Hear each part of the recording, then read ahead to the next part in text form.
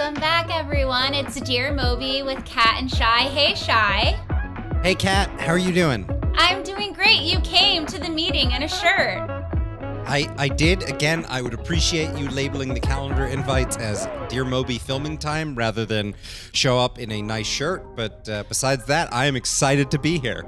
I'm glad you're excited to be here. That's what I took away from that. I just, I want you to wear one of your nice shirts. Is that so much to ask? I just want us to look nice for producer Luke. That's all I'm asking. All right. Speaking of producer Luke, we should probably let everyone know that you are the head of social media here at Docker. Yes, thank you, Shy. That I am, and that you are our lead DevRel at Docker. Senior DevRel, not lead DevRel. It's something I can aspire to. Well, okay.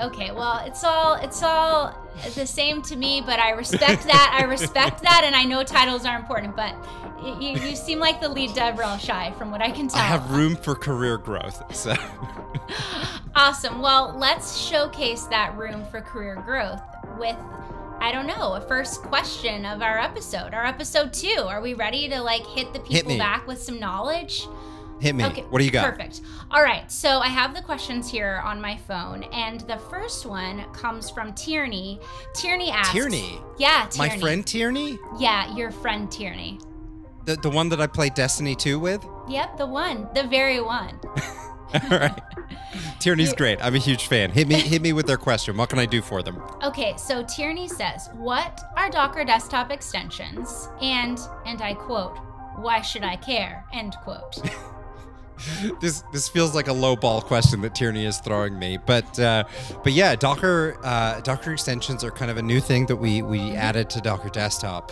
The thought process behind them is that we know that you all are using a lot of third-party stuff when you're doing development, things like Sneak or JFrog or Slim.ai or stuff like that. And we want to be able to make it so you can take those third-party tools that you use with your containers and use them from within Docker Desktop. And then we also want to extend the functionality of Docker Desktop so you can do more with it. So if there's maybe some features that aren't there that you want, you can go ahead and build an extension and add them. So we've got a bunch of stuff in this marketplace, things like the disk usage one, which I think I highlighted in our first episode, things like JFrog, where you can go in and if you're using them for image scanning, you can go ahead and scan some images and get your security vulnerabilities elevated to you, and a whole bunch of them in this marketplace as well. And Kat, I think this gives me a really excuse to jump into our next segment, and I'm gonna mix things up from last week, if that's okay with you. It's okay. I think I know what you're gonna do, but I'm not entirely sure, but I know it involves your theater presentation voice, so take it away. All right, so we're gonna go ahead and do not only the extension of the week, but we're gonna do the tip of the week at the same time. So it's a double feature. Wow. You ready for this? I'm ready. Okay, so with extensions, you can go ahead and make them on your own too, which I think is really fun. Cool. And there are a bunch of them out there that aren't on our marketplace. For maybe they don't make sense to go up in the marketplace. Maybe they're not that useful. Maybe they're more a fun thing, or maybe they're still being worked on. But there are a lot of them out there on Hub and on GitHub that are being used.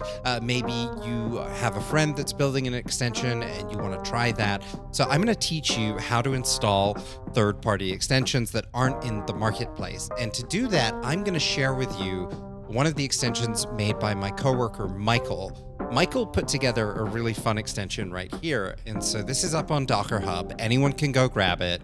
And all you have to do to install it is if we take a look at the Docker Extensions SDK and we scroll down to the install section, which I believe I have lost. So let me see if I can find my docs. Here we go.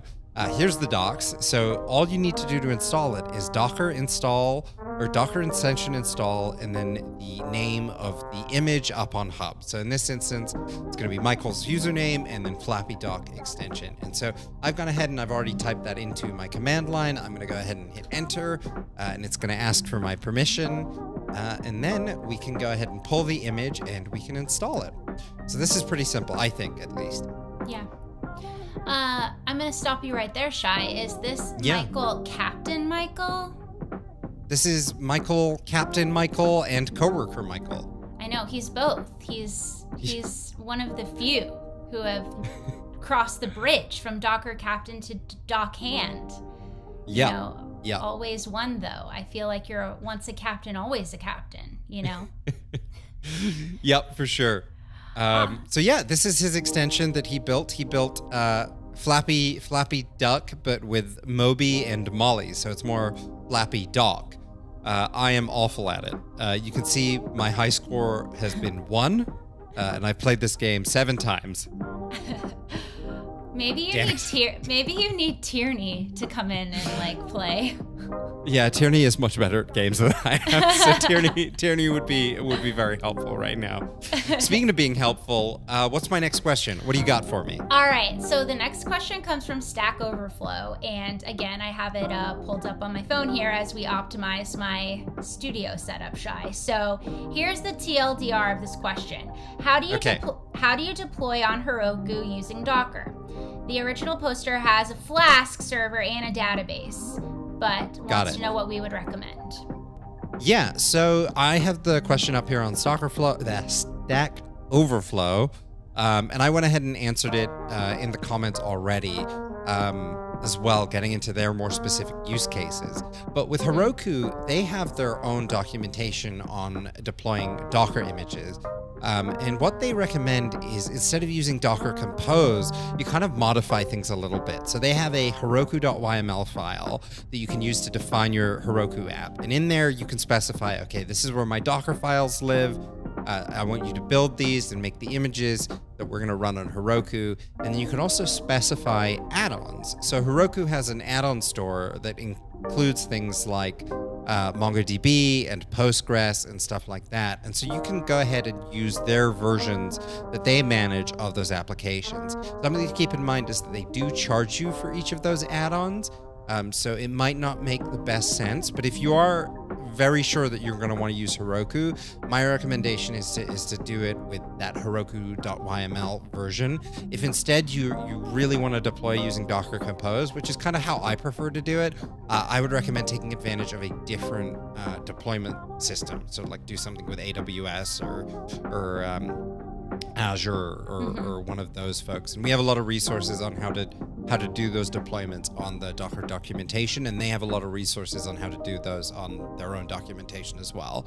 But if you're using Heroku, you're going to want to keep it just to one image and then take advantage of their stuff. Awesome. Well, thanks, Shai.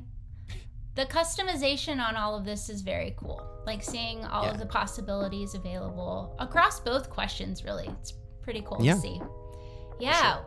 Well, before I let you go change into a t-shirt, Shai, should we... I'm going to go put my Docker shirt back on. Of course. Duh. Should we do our fact of the week? Fact of the week? Let's do it. Okay, let's do it. All right. Who first, Shai? Who first? Oh, okay. So I did some research for your fact. You told me what it was going to be beforehand. And that's that you're an aspiring Diet Coke influencer. Yeah, I am. Now, to set the stage for our viewers who might not know you particularly well, how long have you been drinking Diet Coke, and how many Diet Cokes do you typically drink a day? Yeah, been drinking Diet Coke since the ripe old age of like 13, probably in 7th grade.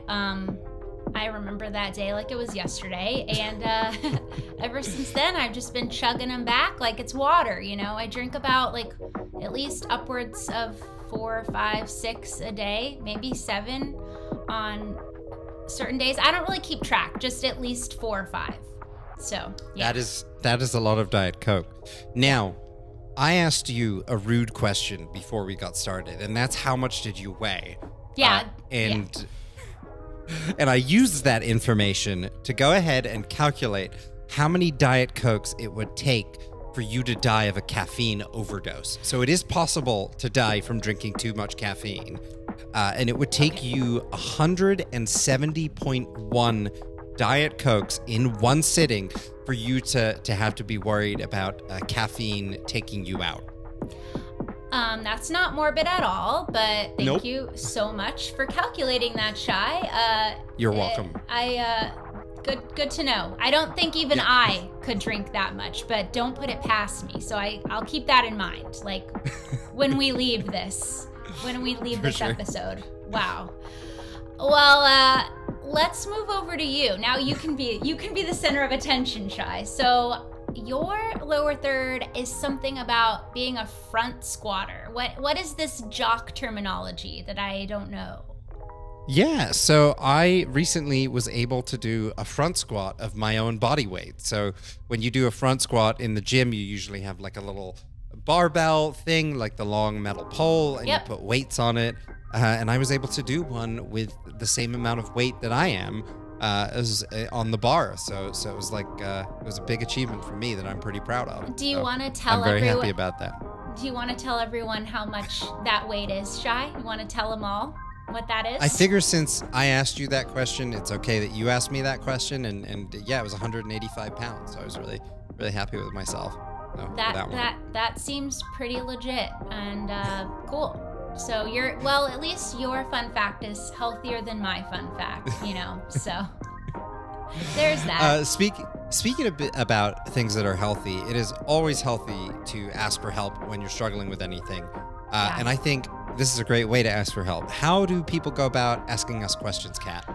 I'm really glad you asked. So, there's BetterHelp for therapy. I love therapy. But think of Dear Moby with Kat and Shy like your therapy, but for work. That's what we want you to think of it as. So, yeah, there are plenty of places you can go to find the submission form. So you'll find it promoted on social, and the link to the submission is also in our Twitter bio, and you'll also find a link to the Dear Moby page in the description below this video. So for that's where we'll get your questions for the written column as well as our show here. Cool. Well, I'm looking forward to finding out what questions people have in the future. I'm sure you will be continuing to send me more strange calendar invites, but until then, it's been really fun talking to you this week. Yeah, as always, Shy, it's been real. I'll talk to you soon. All right. Bye, everyone. Okay, bye.